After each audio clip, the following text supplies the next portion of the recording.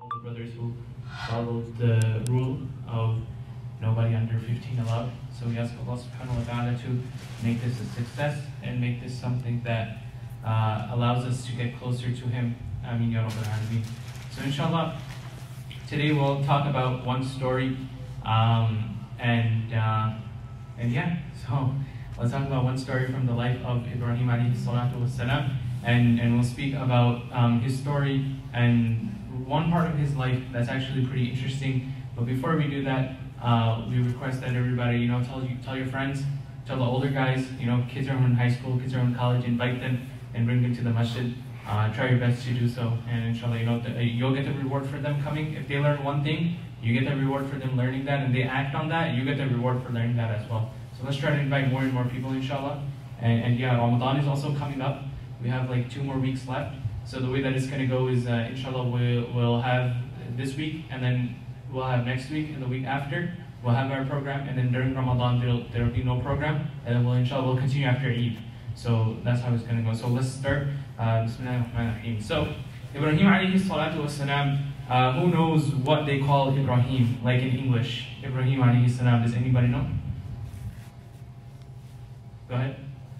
Abraham. So when in school, probably they speak about Prophet Ibrahim. Christians speak, they call him Abraham. And Ibrahim alayhi salatu wasalam is that person who all 3 religions, all 3 like people of the book, Christians, Jews, and Muslims, all of them believe in him, right? To some level or some extent. They all agree that he was a prophet and he was somebody who was a man of God and Allah subhanahu wa ta'ala sent him. So to some level, that everybody believes in him. In some level, they believe that he existed. The story of Ibrahim alayhi salam is actually a very interesting story. But we're going to only talk about one part of his life. So from a young age, Ibrahim alayhi salam, he was the type of person that used to like to make noise, right? And when I say making noise, I don't mean that he used to like to scream or something, no. But he used to like to flip things upside down. So when his people used to say that when they used to say that we believe in idols and that we believe in things that we created with our hands, Ibrahim alayhi salam used to ask the people, how can you believe in this? He used to ask them questions like, how is it possible that you guys believe in a sun? How can you believe that the sun created you? How can you make something with your own hands and then start worshipping it? That was the type of person that Ibrahim alayhi salam or Abraham was. He used to like to make noise. He used to like to ask people and questions that they had no answers to. So his family, even up until the point, his own family, some of his own family members, they were people who did not believe in Allah subhanahu wa ta'ala. And Ibrahim alayhi salam used to ask them, like, why don't you believe? Or he used to ask them questions, just to get their mind thinking, like, how can you believe in this thing? Can it speak? Can it talk? Can it give you something? And what he did is actually very interesting. So every year his people, we know his people, they're ignorant people. Some people believed in him. Some people said, he doesn't know what he's talking about. Especially his wife and his son, they were really his supporting factor. But other than that, a lot of people, they really didn't support Ibrahim alayhi salam, especially when he was a young man. Especially when he was a young man, they didn't really trust him or believe in what he said. They used to think, this guy is majnoon, he's crazy, astaghfirullah. They used to say things like that to him. So his people, they were idol worshippers. They used to make things with their own hands. They would worship it. They thought this is our God. They just because they heard it from their parents, who heard it from their parents, who heard it from their parents, just because it was like going on like that, they thought, let's believe in it too. Let's go ahead and believe in it as well. So that this was continuing and coming through their generations, and then Ibrahim alayhi salam comes. So every year these people, they had a carnival. They had like a festival that they used to go to. And when they used to go to this festival, so let's say we're in Carteret, right? Let's say there's a big festival in Edison. So everybody in Carteret goes to Edison. Nobody is here in the masjid, nobody's at the church, nobody's at the office, everything is empty. Even the police station, everybody is gone. So the family, the friends, everybody who knew Ibrahim alayhi salam, they're going to this festival. So like the example I gave, right? It's in the next town, but everybody goes. Everybody, not one person doesn't even stay behind. But Ibrahim alayhi salam, he makes some excuse. He says, you know what? I'm going to stay behind. Forget this carnival. I'm going to stay behind. So he convinces his people. He's like, I'm going to stay, and inshallah we'll see what happens from there. So Ibrahim alayhi salam, he stays behind. and he doesn't go. And when everybody is gone, Ibrahim alayhi salam, he goes to the temple. These people, they had a temple, and Ibrahim alayhi salam, he goes there. And when he goes to the temple, he sees the really big idol that they worship, the really big thing that they made, and they worship it. He sees it, and there's next to it, there's a bunch of smaller ones. So Ibrahim alayhi salam, he looks at the idols, and he takes like a hammer or something, and he breaks all of them. He breaks all of the small idols. So there's one big one, and there's a bunch of small ones around it. So he breaks all of the small ones, but he leaves the biggest one there.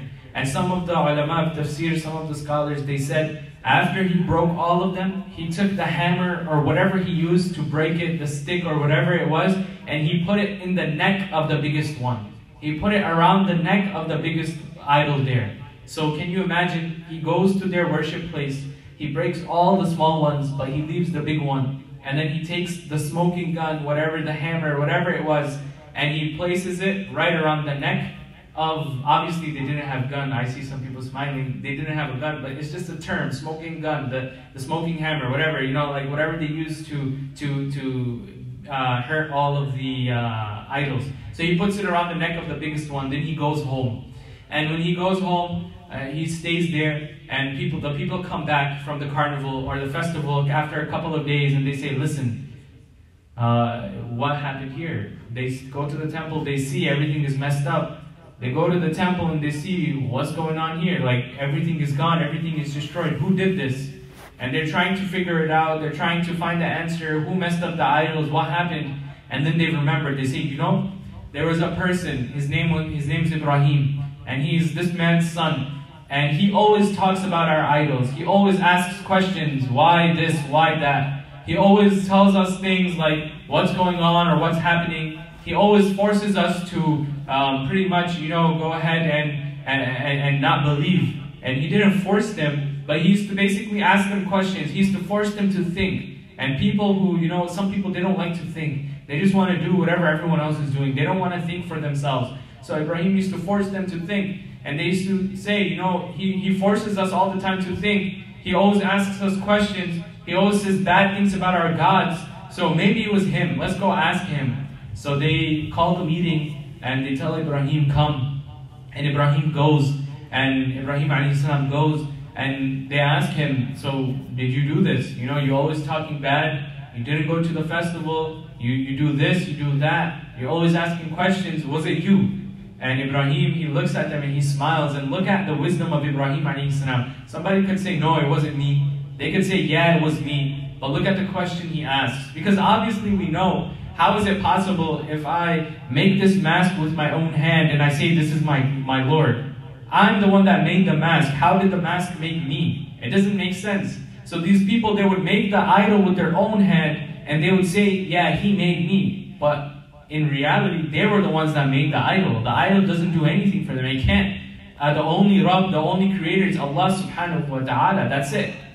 There's nobody else who helped Allah to make us. Allah did everything all by himself. Allah said, kun fayakun. Allah said, be, and it became. And that's it. That's the simple answer and the simple question and the simple answer. Who made everything? Allah did. That's it. So Ibrahim alayhi salam, he could have said that.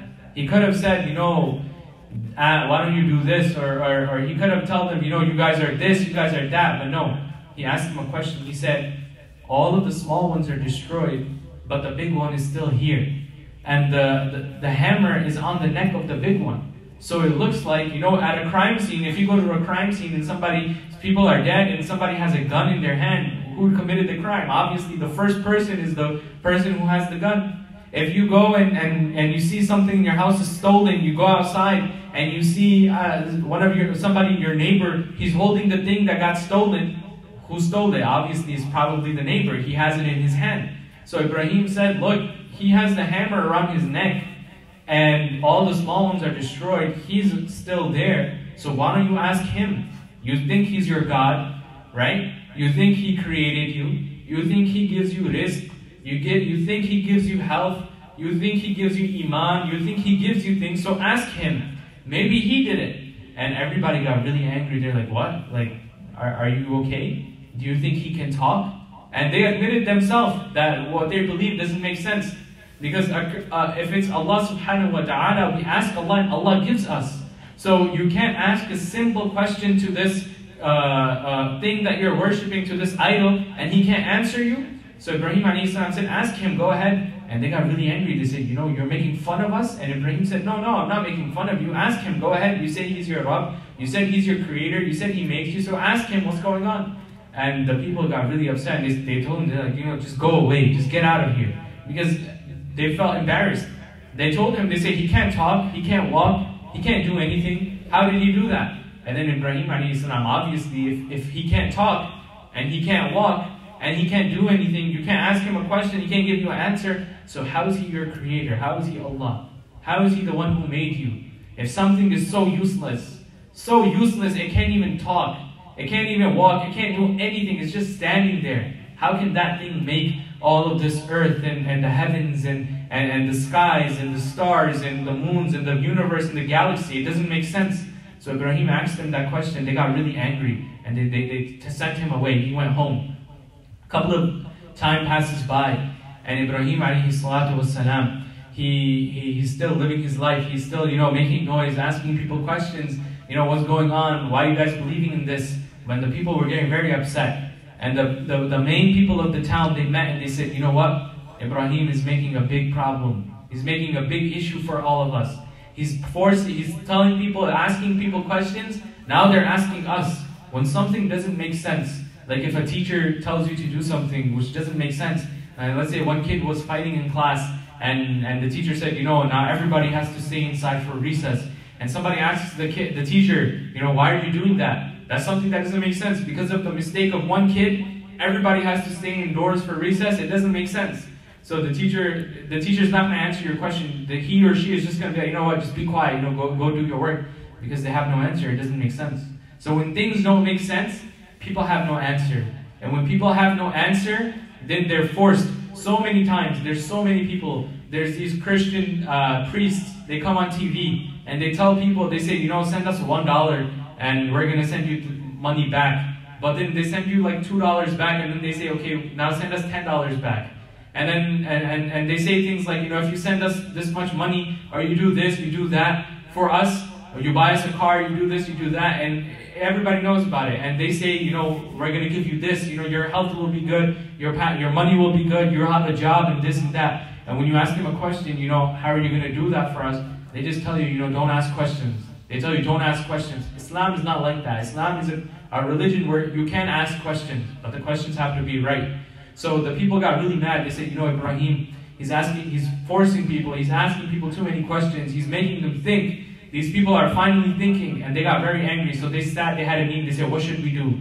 And, you know, when people, they have no answer to questions, they resort to violence. When somebody has no answer to a question, they start cursing you, they start behaving badly, they start doing mean things. When you ask somebody a question and they don't have an answer for you, or whatever they're saying makes no sense or is for no reason, they start behaving bad, they resort to violence. So these people, they same thing. They resorted to violence. They said, you know what? We're going to kill him. How are we going to do it? We're going to make a big fire, or we're going to throw Ibrahim in the fire. So they started their job. And they were evil people. So they had to make a propaganda. Because if somebody makes a fire now, and they say, you know, let's throw Hamza in the fire, and let's see what happens.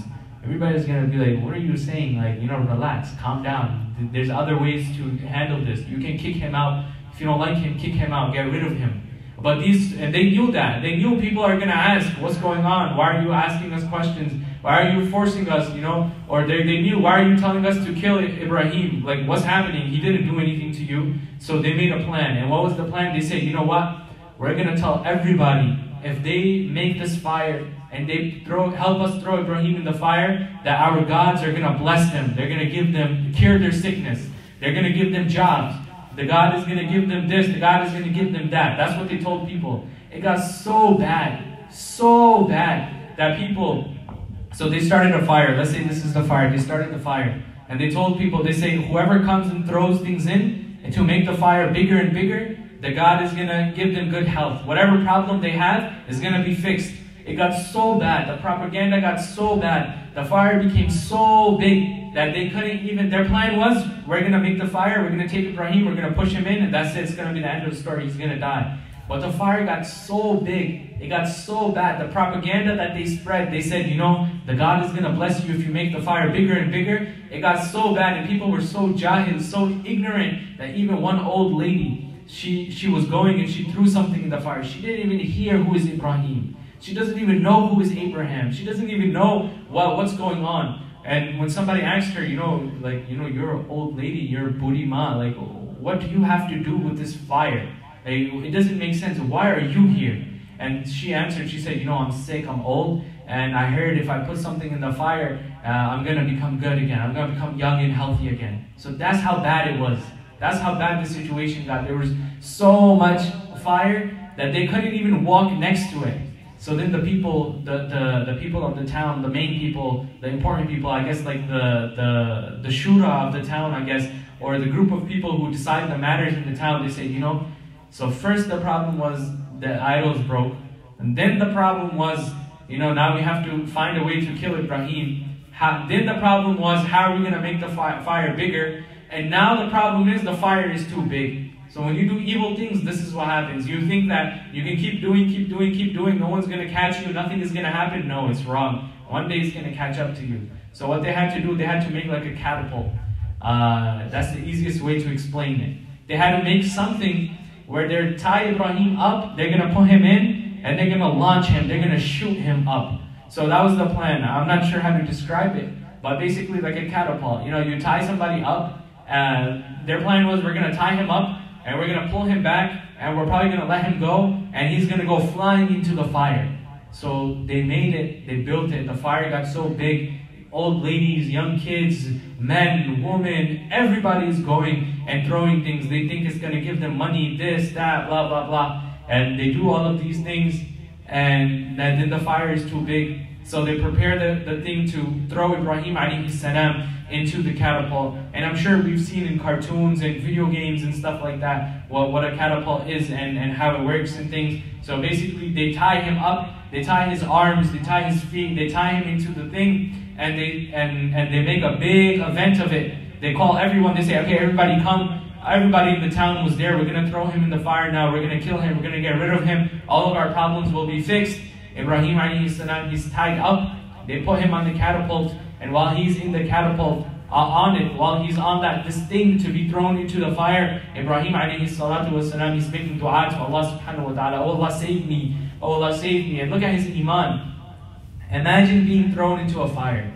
Imagine even going close to a fire. And these people, they have such hatred. They hate you so much that they want to kill you. You would want to leave right away. You would not stay, but still Ibrahim alayhi salam stayed. You would not want anything to happen to you, but still Ibrahim alayhi salam, he was there.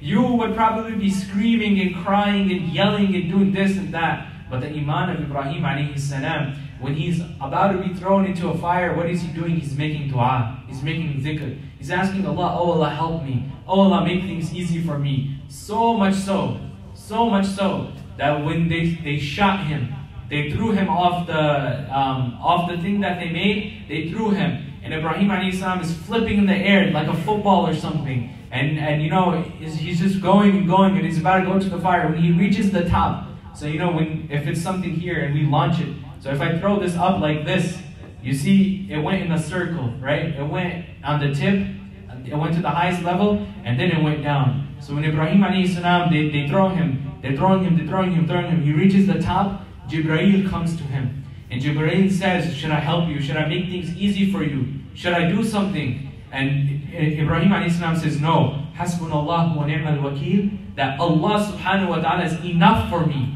He says, Allah is enough for me. Can you imagine an angel coming to help you? An angel coming to help you, and you say no. If somebody normal comes to help us, we say, yeah, yo, come, let's do it together. It's going to be easier for me. Something simple like your homework, your friend calls you, like, yo, you need help with your homework? I got the answers. You say, yeah. But imagine being thrown into a fire. Ibrahim alayhi salam, he's at the top. Now there's nowhere else to go but down. It's like a roller coaster. It's just going to go down now. But it's a million times worse. He's about to go down into a fire. Jibreel comes, he says, should I help you? Should I do something? Should I make it easy? What should I do? And Ibrahim ﷺ says, no, Hasbunallahu wa ni'mal wakeel. Allah Ta'ala is enough for me. And this was so beloved to Allah subhanahu wa ta'ala. The dua that he made, the dhikr that he did, and this statement that he made, Hasbunallahu wa ni'mal wakeel, that Ya Allah, you are enough for me. I don't need anything else. I don't need anybody else's help. I don't care who comes to ask me. I don't care who comes to save me. I don't care what happens. Ibrahim alayhi salam said, oh Allah, you are enough for me. I don't care about anything else or anyone else. Oh Allah, you wanted this to happen. This is happening. This is enough for me. Whatever happens, Ya Allah, I accept it. And then Ibrahim alayhi salatu wasalam is going in the fire. And Allah subhanahu wa ta'ala, then He commanded the fire. Remember, everything is the creation of Allah ta'ala. Everything is the creation of Allah subhanahu wa ta'ala. The leaves on the trees, they don't fall unless Allah lets them fall. The leaves on the trees can't grow. The plants in your backyard won't grow. The grass on your front yard, the grass in your backyard, the grass on the streets, it doesn't grow until Allah Ta'ala lets it grow. You do not grow up. You do not get taller until Allah lets it grow. You grow taller. The wind does not blow until Allah lets the wind blow. The rain doesn't fall until Allah lets the rain fall. And the drops of the rain, it's not like Allah is just opening something and all of the water is coming. No, Allah is telling the rain how many drops you have to fall. Where is the rain going to fall? How is the rain going to fall? Is the rain going to fall on Hamza's head? Is the rain going to fall on Harris's coat? Is the rain going to fall on Babar Bai's car? Where is the rain going to go? Allah describes all of those things. Allah tells the rain, you're going to go here, you're going to go here, you're going to do this. And just like that, Allah controls the fire as well, the heat of the fire. And Allah subhanahu wa ta'ala, He told the fire, He said, Allah, this is in the Quran, in Surah Anbiya. It's around verses, I think 60 to like 70. Around these verses, you will find the story of Ibrahim alayhi salam. And Allah ta'ala tells the fire, Allah says, so remember Ibrahim alayhi salam, he goes to the top. Jibreel comes, Ibrahim says, Hasbunallahu wa ni'mal wakeel, Allah is enough for me. Ibrahim alayhi salam is going, he's going, he's going. And then Allah ta'ala commands the fire, Allah says, Ya nar, kuni bardan wa salaman ala Ibrahim. Oh fire, become cool. Kuni bardan, become cool. Wa salaman, and peaceful. Ala Ibrahim, upon Ibrahim alayhi salatu wassalam. So the fire was commanded that if Ibrahim comes in you, that when Ibrahim comes in you, that when Ibrahim is in you, that you have to be cool and peaceful on Ibrahim alayhi salatu wassalam. If Allah Ta'ala said, Ya nar kuni bardan ala Ibrahim, become cool. You know, cold, when something is cold, when it's snowing outside, if you go and you sit in the snow, maybe okay, you make a snow angel, you could, last time there was a blizzard, I made some snow angels as well, and you know, you can sit there for 2 minutes, 3 minutes max. After that, it's going to be too cold, and you have to get up and run inside and start warming your hands up, right? So if Allah Ta'ala said, Ya nar kuni bardan ala Ibrahim, become cool, become cold for Ibrahim, it would be too cold for Ibrahim alayhi salam. So Allah Ta'ala said, Ya nar kuni bardan wa salaman, cool and peaceful, nice and ease, like a nice breeze, like the breeze that we have today or something. Become nice and easy upon Ibrahim alayhi salatu wasalam. Kuni bardan wa salaman ala Ibrahim. And when Ibrahim alayhi salam was in the fire became cool and peaceful on Ibrahim alayhi salatu wasalam. And Ibn Abbas, I believe it was Ibn Abbas, one of the Sahabi radiallahu anhum, one of the friends, the companions of the Prophet, he said that when he was describing this story, he said that the fire became, that listen to what Allah said. Allah said 3 things. He told the fire, He said, become cool, become peaceful, not for everyone, not in the whole majlis, not in the whole gathering. Become cool and peaceful. What? Ala Ibrahim, only for Ibrahim. And remember, we said that Ibrahim alayhi salam, they tied his hands, they tied his feet. Ibn Abbas, or one of the companions, I believe it was one of the companions, he was describing it was one of the companions, I'm not sure if it was Ibn Abbas, but it was one of the companions. He said that because Allah Ta'ala said only on Ibrahim, the rope on the hands and on the feet of Ibrahim alayhi salam, if you put a rope in fire, the rope is going to break. They were broken, the rope was gone, but the fire could not touch Ibrahim alayhi salatu wasalam. So the fire was only cool, only peaceful for Ibrahim, but for everybody and everything else, the fire was still hot. And it was still like the fire of Jahannam. It was hot, it was blazing, you know, and nothing could save it. So imagine that. Ibrahim alayhi salam is in a fire. He's in a fire, a big fire, a fire so big that they had to make something to throw him into the fire. They couldn't go and push him in. They couldn't even walk next to it. He's in the fire, and the rope that was on him, that rope went away, but nothing happened to the body or to the hair or to the jism of Ibrahim alayhi salatu wasalam. So this is the miracle of Allah Ta'ala, that when you make dua to Allah and you say things like Hasbunallahu wa ni'mal wakeel, that Allah is perfect enough for me, that Allah is perfect and He's enough for me, that I don't need anything else except for Allah. And when you believe it and you feel it in your heart and in your life, then Allah subhanahu wa ta'ala will bless you in such levels that even if you're in the middle of a war zone, you're in the middle of a fire, you're in the middle of a shooting, whatever the case is, Allah Ta'ala will protect you and Allah subhanahu wa ta'ala will be there for you. And I'm sure we've seen these videos, they're all over YouTube and Facebook. You can see videos of big monster trucks, 18-wheeler trucks, right, that carry tons and tons of saman, of inventory, that they're crashing, but there's a person standing right here, and the whole truck crashes, the whole truck is destroyed, but that person is still alive. So many times this happens, so many times we probably have seen near-death experiences. So many times on the highways, the car is destroyed, the car is gone, the car catches fire, but the people inside the car, they're still alive. Why? Because this is from the karam and from the fadl and the grace of Allah subhanahu wa ta'ala. Allah can do anything that He pleases. And look what He did for Ibrahim alayhi salatu wasalam. That he's thrown in a fire, but still Ibrahim alayhi salatu wasalam, he's still alive. And Ibrahim alayhi salatu wasalam is the miracle of Allah subhanahu wa ta'ala. That Ibrahim alayhi salam, not a single hair on his body was touched, but the ropes around his hand and on his feet, they were burned and they were gone. So this, my dear brothers in Islam, this is what Allah subhanahu wa ta'ala wants from us, for us to believe in Him, and to believe in Him on such a level that even whatever we have in our life happening, whatever is going wrong, whatever is happening, even if it's good, we have to believe Hasbunallahu wa ni'mal wakeel, that our money, our health, our wealth, that's not going to do anything for us. That no matter how much money you have, tomorrow Allah can take it away from you. The only thing that matters is Allah subhanahu wa ta'ala. You can have as much as bling as you want, as much as cars as you want, as much as drip as you want, as much as kicks, whatever you want. You can have as much as you want it, but the only thing that matters, the only thing that will satisfy us, the only thing that's enough for us is Allah subhanahu wa ta'ala, and the love of Allah and the love of His Nabi sallallahu alayhi wa sallam. So I guess we can now go ahead and cool down and ourselves and take some lessons and hear from you guys, and then inshallah we'll go ahead and we'll end.